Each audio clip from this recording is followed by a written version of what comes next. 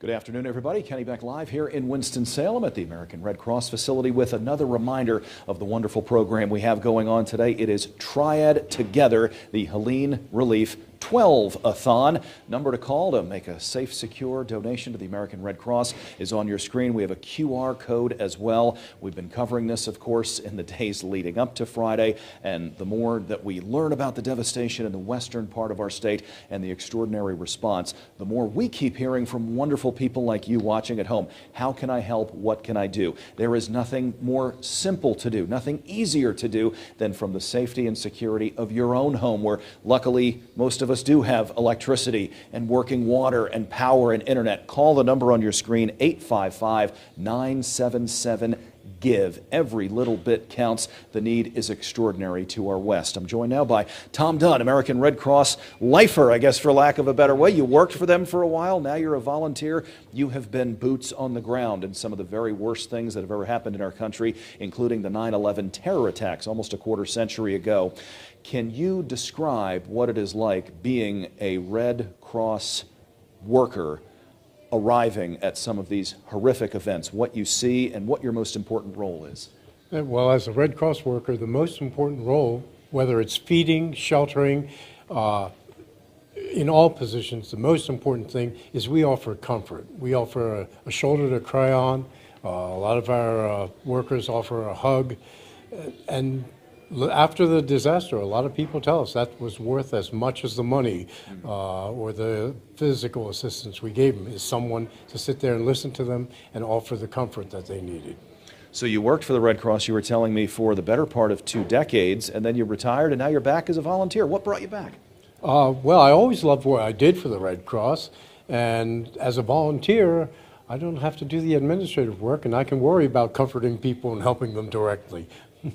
Gotcha. And when you've seen some of the images, whether it's the aerial video or the social media posts or the official pictures from State Department of Transportation or the governor's office, when you see what this whopper of a storm did to places that we love and visit and have family there or have children who live there, going to college, what's your reaction when you see what Helene did to our state?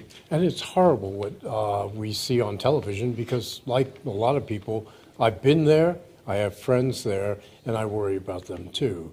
So I'm only glad that with knowing that I'm with an organization that's supporting them, providing shelter for many people who've had their homes washed away, again, comfort. It's amazing when you have a child who's lost everything and you give them a teddy bear, just the results, to finally, after all this horror, to see a smile on their face. So. Wonderful. Well, there's a lot of great stuff happening here at the Red Cross just today. Of course, the Blood Donation Center is just through those doors.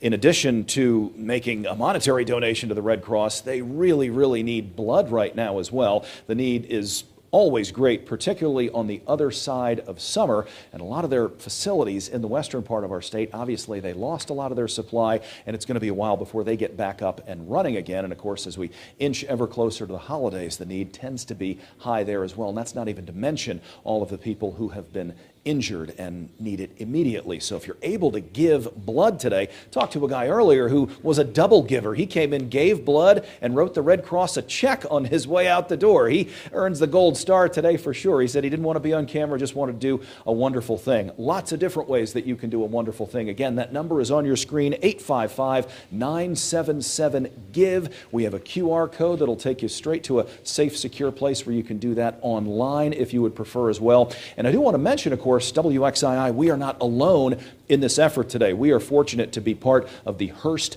television family. Hearst owns television stations literally all over the country, and a good chunk of them are right here in the Southeast, and a good chunk of them are joining forces today as part of this telethon effort. Of course, Helene has hit western North Carolina extraordinarily hard, but the damage is not just isolated to here. We've got our friends at WYFF in Greenville, South Carolina, WESH in Orlando, Florida, WPBF in West Palm Beach, WBBH in Fort Myers, and WJCL in Savannah. On top of that, WXII as well, we are all joining forces today trying to raise as much money as we can for the American Red Cross. So please, if you feel so compelled, donate whatever you can. Imagine if every person watching right now just gave $5 or $10. It's super easy what a difference that would make. 855-977-GIVE. Back to talk a little bit more about this when the news at 4 begins in just a little bit. You're watching WXII 12 News. Back to regular programming for now.